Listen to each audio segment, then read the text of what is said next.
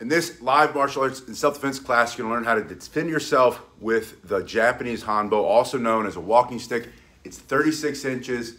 These are dowel rods. One is a little bit thicker. I just wanted to give you an example of two that you can get from a local hardware store. Get a little bit of sandpaper, oil it up. I'm gonna be using the thicker one. This is 1.25 inches, and this is just 1 inch. This is gonna hit harder because it's heavier, but they're both made out of oak, and they both cost me less than 10 bucks. That one cost $4. It was on sale, and this one cost, I think, $6 or $7. Start with in the middle of your hand. You're just gonna twist. I want you to warm up your wrist, get them lubricated, get them ready for this warm up or this workout. Stay safe from injury. After you do this for about 30 seconds, in your first hand, put it in the other hand. It doesn't matter which hand you start first. You're gonna do them both equally. And if you like working with the Japanese HANBO or the self-defense walking stick, hello Garen, good to see you. Please give me a thumbs up. After you do this for 30 seconds, I want you to bring it from side to side. That just increases the range of motion in your wrists, giving you a better stretch, keeping you safe from injury, but also starting to build power in that grip. When you start to defend yourself with the Japanese HANBO or the walking stick, you want to have a very strong grip. This is going to give you a very strong grip. After you've done that for a while, I'm going to have you put it in one hand and put it on the floor just like you were walking down the street. Now, leaning your weight on it, I want you to slide your hand down the back to get it into this position so that your thumb is facing the sky and you have a little bit of the wood of the walking stick facing the sky. Hello, Doug. It's good to see you again. You're going to thrust this right into the middle line, the middle of the body of the person who's attacking you, right into the threat. From this position, slide your hand down and just simply pick it up and strike. You want to have a nice, tight, firm grip here. That's why we do all of those warm-up exercises. Good morning, Naj. Good to see you. You're sliding your hand down here and then straight up. If you want more power, take a step when you do that thrusting motion. If this is the face of the threat, the person who's trying to harm me, hurt me, I'm going to defend myself. I'm holding my walking stick, or I'm walking with it. I simply slide my hand down the back side and then come straight up and with force drive into the center of the body. Now the way this works is you have this ledge right here. That's hard wood, and that's going to go into nose, teeth, throat, solar plexus, into the groin. That's going to go into soft tissue. You're going to allow the hard wood, this is oak, you're going to allow that to do all the work. From here, your hand slides down the back. You're going to thrust here and then put your other hand on the back of it, and I want you to push, almost like you're sliding a pull cue, and hit again. So you're now hitting twice. You step in, the other hand comes on, and then push. This is something you can practice over and over. Thrust and strike. From here, thrust, this hand comes on, strike, bring it to your shoulder and chop. Bringing it down with force to the temple, to the jaw, to the neck, for the shoulder, to the arm, the elbow, all for self-defense. These are self-defense with your walking stick, also known as the Japanese HANBO. That's all from this position where your hand comes down the back side. From here, you can also turn your hand up and over. Think about making a nice hill, right? Like the shape of a hill or a wide upside down U. From here, your hand slides down. You've identified the threat. You've told them don't come any closer. You get the other hand up, back up, you're too close, or maybe you don't even have time to say anything. They're coming in as fast as they can. You're gonna turn your shoulder, turn your hip, turn your hand, and that's gonna come up, striking very quickly, so fast I'll have a hard time responding to it. For self-defense, you'll strike with a lot of force with the other side of it. From this position, your hand slides down the back. You can thrust, push, chop, and then spin. Now that's not all of the motions that you can do from that position, but I wanted to give you some to practice today, and then every video we'll go over some more. Now the second way you're going to get this into a position where you can defend yourself, Matthew says hard plastic handle, square or T-shaped, thrust from a sitting position in your wheelchair, groin strike or abdomen. Absolutely.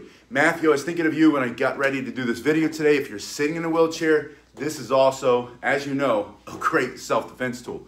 just having a short stick from here. You can also use it kind of like an Irish fighting stick, an Irish shillelagh. I'm going to show you the second way. I want you to bring your hand down. Now the front of it, think about like a baseball bat. Think about a tool handle, right? Either a long axe, an axe handle, or maybe a sledgehammer, or a short shovel handle. You're going to bring it from here, and you have this basic striking motion. From this position, it goes down, and then you just bring it up. Now you have two hands on it. You're going to have a lot of ability, a lot of force when you strike, especially with a hardwood like this. Now I got this one at the local hardware store. I got a couple of pieces of sandpaper. Start with like an 80 grit. That means it's very coarse. It's going to take off all of the splinters, and then go 120, which is going to make it more smooth. And then after, and it only takes a few seconds, maybe a minute, right? Just make that sandpaper round, slide it through. I've got a couple videos on here how to make these yourself with less than 10 bucks. And then go to 220 grit sandpaper and then get it really nice and smooth. This one's really smooth, it's like butter now. And then just every couple days, soak it down with some mineral oil or some boiled linseed oil, something like that. And that's gonna give you the flexibility back into the wood. When these come from the wholesaler to the hardware store, the distributors, before they even get them, they kiln dry these. They suck all the water out of them so they don't rot. You have to get oil back into it or it'll be brittle and will break. But you can do that with just a rag and just soak it up. Make sure there's a little bit on the surface, and that'll all soak into it. You do that 5 or 6 times over a period of a month, it's gonna become stronger and stronger, and then just do it every couple of weeks. Now, from this position, sliding down the front, you can bring it and use it almost like you would use a short sword or a pair of collie sticks or a single machete. You can slice, you can chop, you can do all those same things with it. The first thing I like to do is always a thrust. The idea is if this is the threat and he's coming at me, I don't know if he's got a knife or not, we'll call this the threat since he's taller, right? There's more of them. From here, I put it up, I can simply push into his throat, push into his face, or just hold it there. He now has to get around my stick in order to stab me with a knife or grab me or punch me or choke me or do whatever he wants to do to me. So from this position, slide your hand down the front and just step into this better position. Then you can thrust, bring it to that shoulder, that chopping technique. You can bring it straight back across. You can bring it down with both hands, almost like a Japanese katana, a sword coming down on their head, right through the middle. Or you can practice all those different angles of attack, right? Vertical, and then all of these angles, and then of course coming back horizontally, and you can double up your strikes. But keep it simple. You want thrusting motions, you want chopping motions, and you want pushing motions. This is one of my favorites. From that first hand position, when I pulled it down here, I can now bring it up into the other hand, and my hands will be a split grip. One up, one down. And if this is his face, I just go straight in. That's 100 pounds of water. This is a water bag. It's got 100 pounds of water in it. I bring it, I turn it, and I go straight into his face. Now, the reason this works so well, Doug says he likes to put rubber tips on each end. So when you practice in concrete, it doesn't destroy your stick. That's a great tip, Doug. Thanks for sharing that.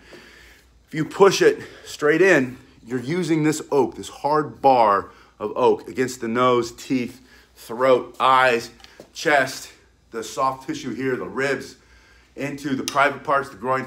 That's why this is so effective. It's effective and it works because it's hard against soft. And it doesn't matter, you don't have to be super strong to be able to smash this into somebody's face and make them get out of your face for self-defense, to back them up. Now, in this other position, when my hand slides down the front to get into a protected position and I pull it up, I'm now in a same grip or kind of a push-up grip. And it's the same thing. This and this are about the same strength. If you practice, it's really not gonna matter whether you hit them like this or this. And that's because, again, you're going into the face. All right, so Matt says he's going out now with a lot more confidence in his wheelchair with his cane after watching these videos. Matt, I really appreciate that feedback. I'm glad I could be of some assistance. Reach out to me if you need any other help or any specific help. You guys can always ask me specific questions. I love to make videos for you. And when you tell me, hey, I want to work on this or I'm struggling with this, Can you make me a video about this? I like to do those specific videos, so please put that in the comments section below or go to pasquinelli.com. That's my last name, pasquinelli.com. The link is in the description. And fill out that contact box and then send me your question or send me your requests, send me your ideas. Some of you guys have great ideas for me on how to make better videos. All right, the last way I want you to think about carrying this, one is down. You get into this protected position. Your hands are back up, and then you can strike. The other is coming down the front, almost like a baseball bat or an axe. The third way is if you're just carrying it like this, or in Matt's case, maybe you're in your wheelchair and you're carrying it on your lap. But you would be carrying it in your hand in a simple position. And there are two ways to turn your wrist to get it into the other hand. From here, one is just to turn it over. And now I'm in this pushing grip. And from here, I can strike.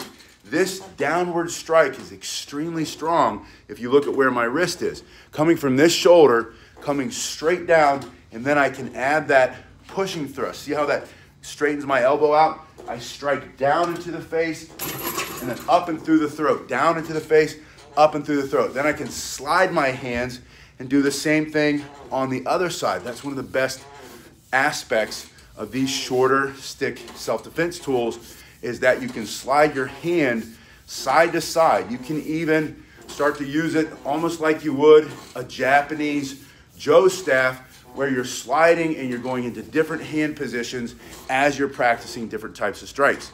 But you can always practice from here. Just slide your hands over on the sides, then one hand and the other hand, and then sliding and turning.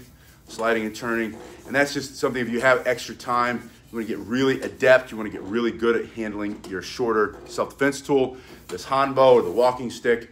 Just practice those simple hand-changing position motions. You can even walk the hands like this one. So my hand is here.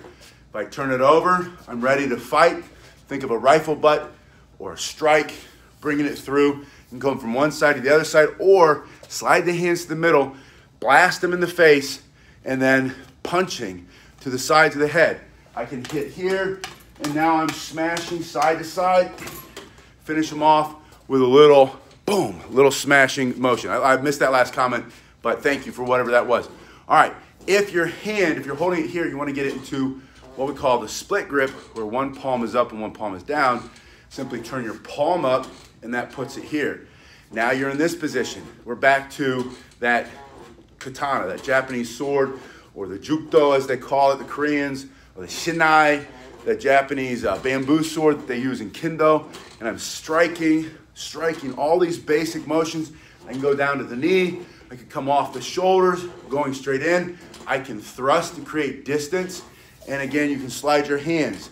From here, I got to here really fast. All I did was pull this hand back and this hand up. Now I'm in that rifle butt strike. I can come down in that downward striking motion. I can flip back over and I'm here.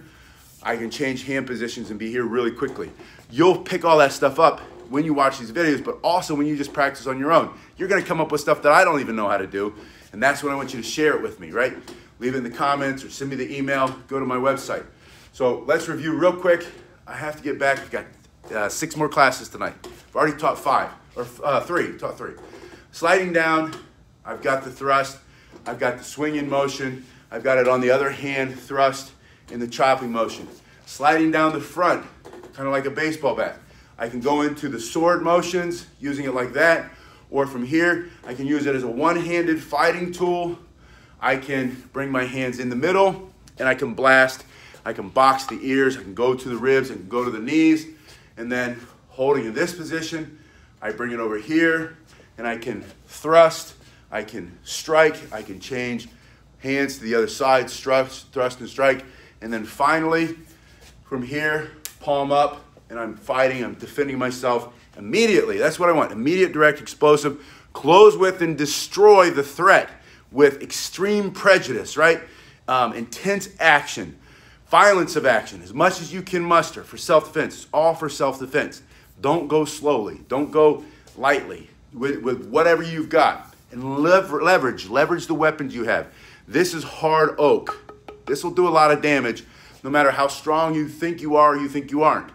You're still, when you hold it in two hands, going to be able to thrust and force somebody to respond to that thrust, either backing them up or bending them over, right? Doubling them over in pain.